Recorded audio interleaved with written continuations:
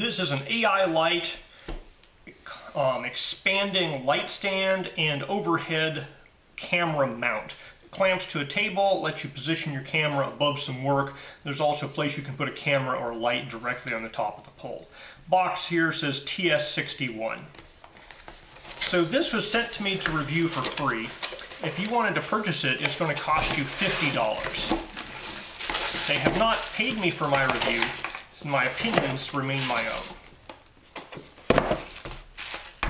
Alright, so in the box you have a manual, and you have a box here, which I assume has the clamp on it. So there's the table clamp.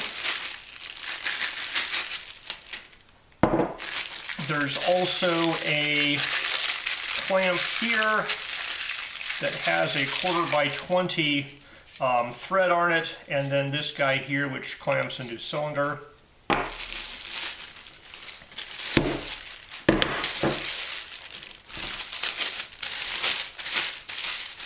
And you have two arms.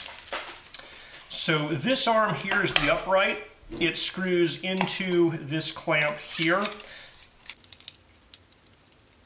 And that's what's going to clamp to your table. This guy here will screw in like that. And this guy clamps onto these arms, but it says in the manual you can't clamp it to the bottom arm. So the minimum distance from the bottom of your table to this clamp arm is this second tube here.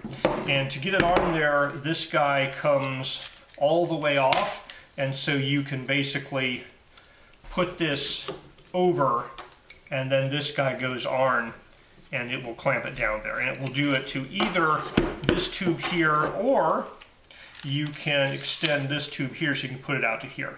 Now the top of this guy also has a little ball head 1/4x20 on it as well. So the tubes are aluminum. This thing here is plastic, and it has a big hefty clamp here. That clamp bit is steel. It looks to be, I'm not sure if it's painted or powder coated. It might be a thick paint, might be a thin powder coat. And it has here this rotating clamp. It'll go up to almost 2 inches. I think it's like 1.97 inches. And there is rubber, thin rubber on both faces of the top of the clamp and this guy here to protect your table from being marred when it's clamped on there. So this clamp has enough reach. Even if your table has a little curve like that, it'll still clamp on pretty well. Alright, this is set up with this guy at the lowest possible point, and so your camera is basically going to be a foot above the table at this low point. Now I do have this arm extended all the way. This is kind of the minimal extension you can get there. So we're talking about 13 inches from this post to the base of your camera. It does have a ball head here, and so you can rotate this way all the way. This will rotate around, and so you can position in different angles as you need to.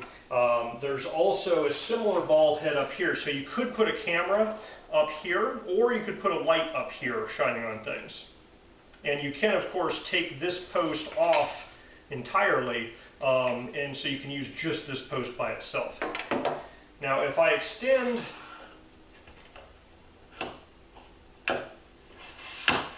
this guy all the way up, now we're talking about the highest point you can get this at. This is basically the highest you can get. And so your camera here is about 31 inches off the table.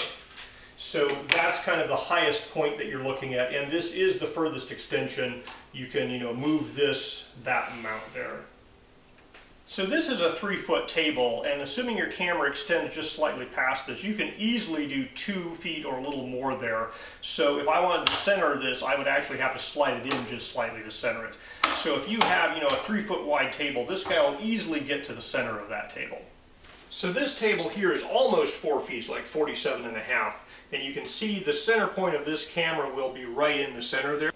So right here, it's kind of hitting where this light is, so I'm either going to have to adjust the light a little bit, or potentially I could lower this down some.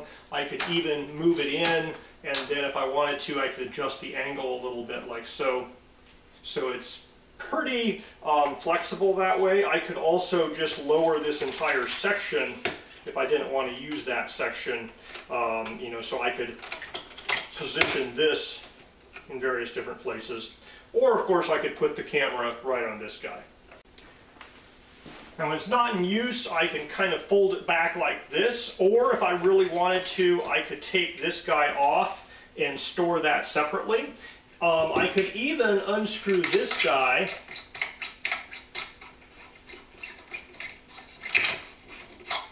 and leave nothing but the clamp on the table, although at that point I think I might just undo the clamp and take the whole thing away. So this arm here is rated at 8 pounds. That arm there is rated at 2 pounds. You know, and so if you put a heavier DSLR on it, when you let go of it, it does sink an inch or two, so you're going to have to adjust your aim point after the weight is on there to sink it. I feel pretty confident that it can hold that weight. Now with the weight up there, if you bump it, it's going to wiggle, and that vibration goes on for a while, and so your table will need to be somewhat steady, and you'll need to let this thing settle, otherwise your video is going to shake around a little bit. So if you have a lightweight camera, that's not going to be as much of an issue.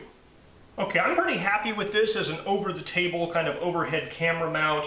The only point that I have at all any hesitancy about is this particular joint here, and that's just because it's plastic.